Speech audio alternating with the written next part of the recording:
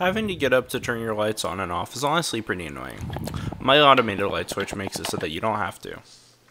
By using a photocell to monitor the ambient light outside, I can figure out when it is too dark and turn my lights on automatically using a servo attached to the light switch. Pretty simple, right? Well, this is made a little bit more complicated by the fact that the light switch is on the opposite side of the room from the window, which means that we can't just run a wire from the Arduino to turn it on. To actually operate the lights, I use a second Arduino, which communicates with the one on the windowsill using infrared, as long as there's line of sight.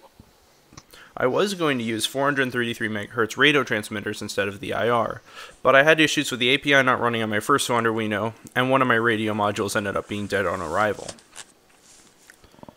The system works by first taking an average value of the light coming through the window. It pulls the photocell once every 5 seconds and makes 5 readings from which it calculates an average. The Arduino then decides whether it's bright daylight outside, sundown, nighttime, or sunup.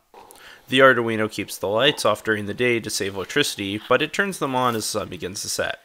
For this video I used a flashlight, as I couldn't wait to film the sun rising. Once it is completely dark outside, the Arduino will keep the lights on, but it also starts a 30-minute timer after which it will turn the lights back off again. This means it is time to get ready for bed. I had originally planned to operate the lamp on my desk at the same time as the lights went off, but due to my issues with RF, this LED on the light switch works instead. In the morning, the Arduino will remember that it shut the lights off previously, and will keep them up as the sun rises and the light levels increase. Once it reaches daytime, it will shut the lamp off as well. A really handy feature of the IR receiver is that I can manually turn the lights on and off using the remote control that came with the kit. Now, I won't have to worry about being in the dark in my room ever again. Good night.